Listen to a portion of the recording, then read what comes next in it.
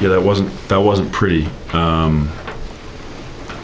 I think there's a bunch of things to maybe point at, but I do recognize for the guys that it did feel like one of those nights where, for whatever the reasons are, we couldn't make a shot, and that's, Lowry misses a bunch of free throws. There's a bunch of wide open looks that we don't make, and as much as I wish that they weren't human at certain times like they are, and that becomes deflating.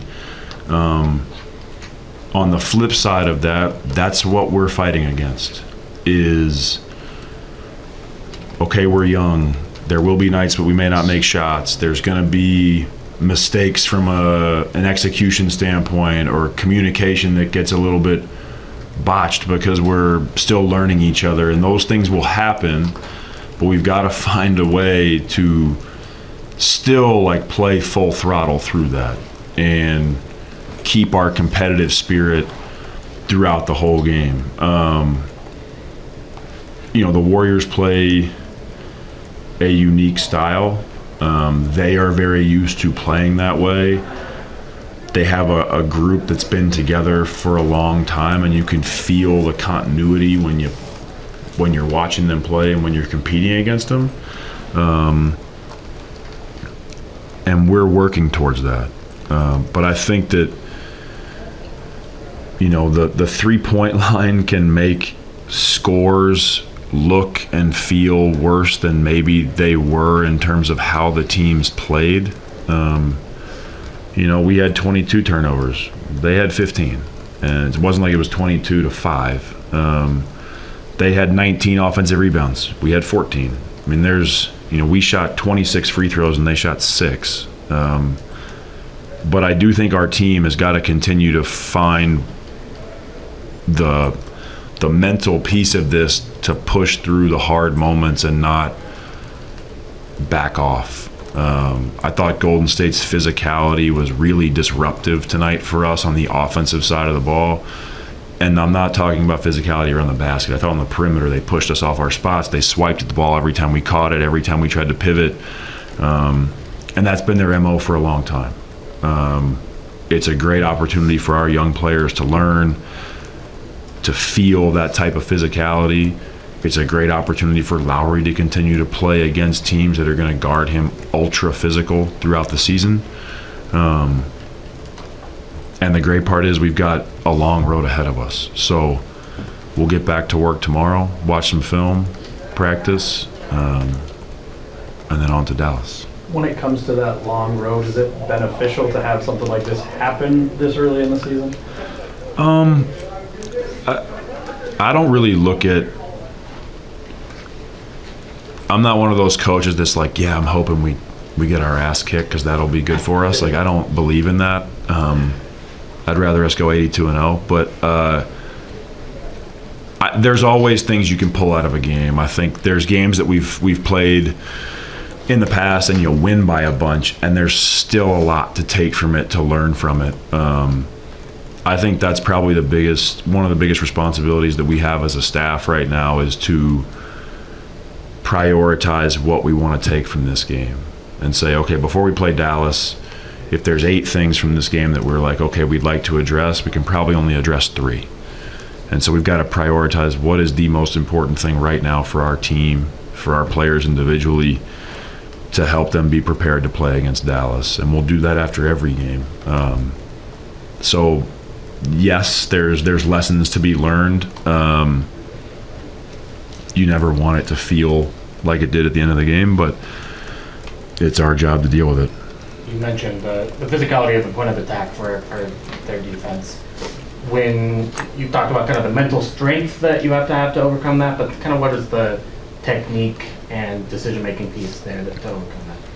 Yeah, I mean, there's mental strength. There's also physical strength. I do think that there were some plays where our youth maybe showed, but I do think that when the physicality picks up, your brain needs to work a little bit quicker, because ball can move faster than they can. And I just felt like every time we caught the ball, it was look to shoot, look to dribble, where sometimes the best things you can do is just, I catch it, I throw it to you. And it loosens the defense up a little bit. I think there were some possessions at the end, if you like Golden State had, where they passed the ball 4 times and no one dribbled. And so I think there's those type of big picture concepts in the, you know, in the small scale of it. Like, yes, there's body position technique, ways to hold people off when you're going to set a screen. A lot of times you just really have to slow down and drop your hips and widen your base. You know, there are some plays where like you're running to screen, and if you're straight up and down, they can just push you on the hip a little bit and you get out of position. So like that's a different type of physicality than wrestling for a rebound, but those are physical plays, and that's stuff that we have to continue to work on. Starters have played well to open games. It was 14-14 against Memphis and 16-5 in this game. Mm-hmm. Have you seen something from them that you've liked specifically? Yeah, I think that they've come out with a collective energy, but they've also come out of the gates in these games like very much in tune with the game plan. I thought tonight was a good example of like the willingness to move the ball early in the game. I thought we had some great possessions where we had them reacting to us, and as the game went, the ball stopped moving quite as quickly, and that allowed their physicality to creep up. I think that the connectivity between like Keontae, Colin, Lowry, and some Walker has been built over time. Taylor hasn't played a ton with that group, but he's fitting in really, really well because of his understanding of his role. You know, the second group is a group of guys that hasn't played very much basketball together, and so they're working through some of the kinks of that.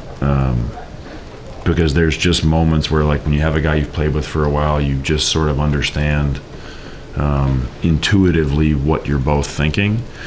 So I think that first group, their, you know, albeit short history together shows up sometimes, and we've got to do a better job of kind of helping the whole team merge together.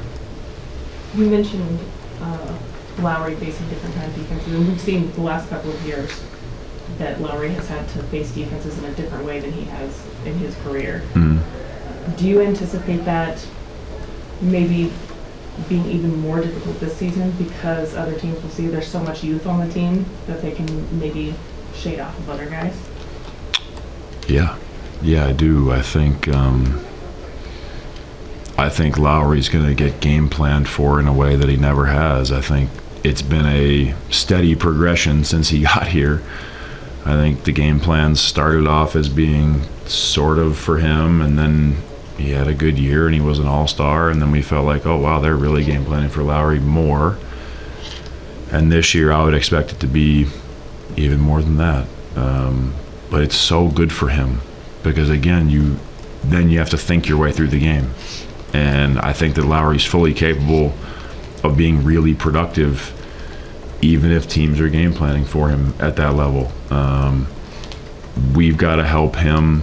I've got to put him in some better spots at times, and you know, he and I's relationship and my relationship with this team is still growing, and also his teammates understanding like how Lowry's being guarded and how they can help him in certain moments. So that stuff's going to continue to grow, but I think this is really good for Lowry because he's going to see such a variety. And you see other top guys in the league, once they've felt all those things for a certain amount of time, then they're really used to it, and they kind of have in their head, if this, then that. They kind of know what the counters are based on how they're being guarded, and I think Lowry's building that now. Thank you. Thanks, Will.